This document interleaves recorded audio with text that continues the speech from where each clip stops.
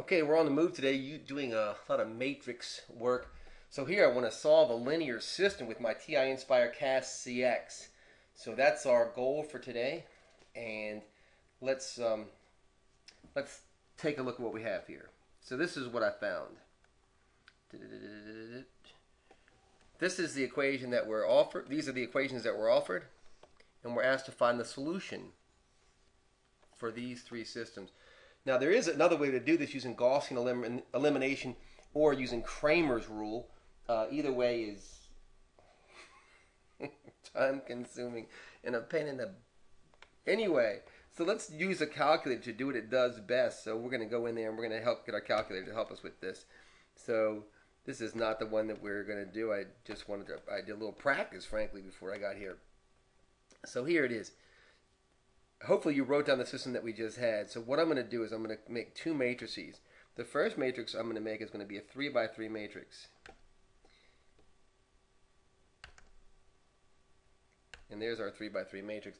And if you remember, we had x plus 2y plus negative 3z minus 2. It's going to take that. So we had 1x, we had 2y's, we had negative 3z's, and that's how I'm figuring this out. On the next equation, we had 1x, negative 1y, and 1z. 1z, that's funny.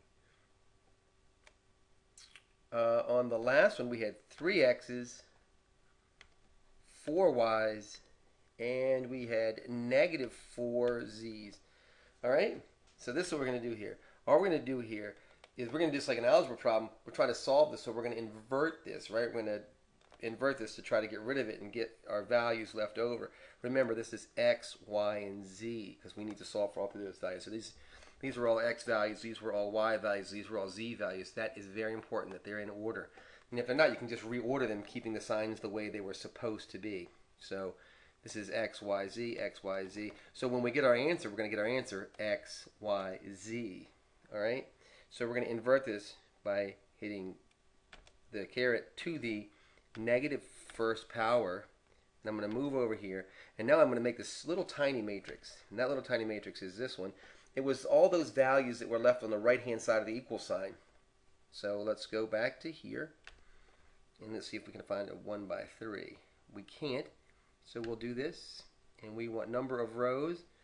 We want three rows, but we only want one column, don't we? So one column. That's pretty easy, isn't it? And those values that we got were negative 2, so negative 2, negative 1, and 4. This will absolutely flip your professor out when you're able to do this without any help, just by pressing buttons. He or she will be just amazed that the calculator can even do it. So there's our answer. So x is 0, y is 5, and z is 4. So we solved a pretty complicated linear system. This is not even, I'm going to put this under college algebra, but it's truly not under college algebra. This is under linear algebra, and linear algebra is a beast. It truly is. Some people say it's harder than Calc 1, 2, and 3 put together. It's really, really difficult stuff, and here you are using this calculator to your great benefit. So I hope this helps you. Let me know if it does or if it doesn't. Your comments are always welcome, and please, if you haven't already subscribed, please subscribe. Thanks.